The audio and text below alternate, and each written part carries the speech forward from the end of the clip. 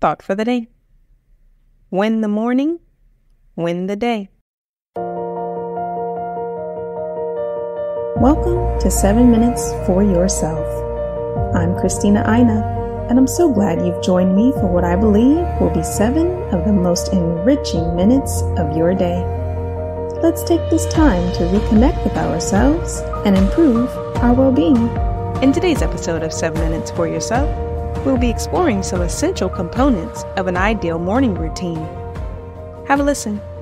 First, drop the phone. This will be the hardest step for most of you. If you start your morning by checking social media, your email, and the news, you're suffocating the ability to set intentions for your day. This is a reactive way to start the morning rather than a proactive way. Tristan Harris, former Google design ethicist, describes it well. When we wake up in the morning and turn our phone over to see a list of notifications, it frames the experience of waking up in the morning around a menu of all the things I've missed since yesterday. By checking your phone as one of the first activities in the morning, you are willingly starting your day on someone else's terms. Got an angry email from a colleague? What about a confusing comment on social media? Or maybe it's news about a politician saying something nonsensical again that makes your blood boil. In this manner, you're limiting your starting point and trajectory of your day outside of your own control. You're being reactive. Rather, use the morning as a blank slate, a fresh start with endless possibilities. You decide your intentions on your own terms.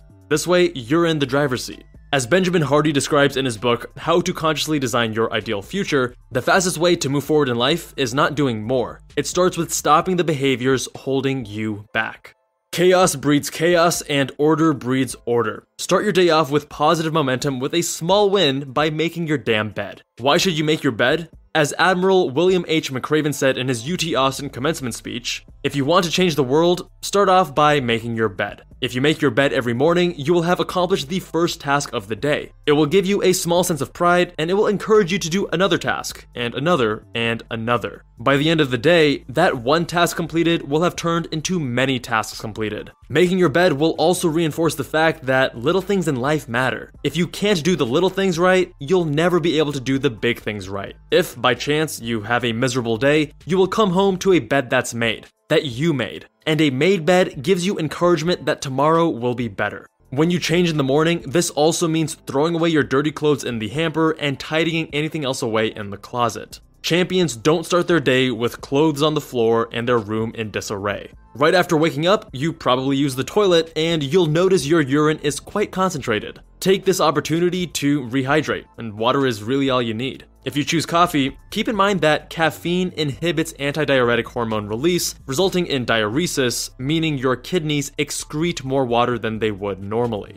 Decreasing friction, even in small ways, is an underrated component in motivating yourself to perform certain behaviors. For that reason, I always keep a large water bottle filled nearby, as it decreases the friction to stay hydrated. This way, I don't have to go through the trouble in the morning to go to the kitchen, grab a cup, and fill it up. I know, life is tough. The nutrition piece of the equation is optional here. First, I don't believe you necessarily need to eat anything in the mornings. I personally follow a 16-8 intermittent fasting schedule and start my feeding window at 12 p.m. several hours after waking up. That being said, if you are going to eat breakfast or snack in the morning, get the ball rolling in the right direction. Avoid garbage food like sugary cereals, Pop-Tarts, or sweetened yogurt. In fact, it's better to skip breakfast altogether rather than eating these highly processed foods. If there's one habit I never miss, even going all the way back to 2012, it's getting my body moving every morning. Given the compounding effects of starting your day off with such a simple yet profound habit, it's silly not to do this every morning.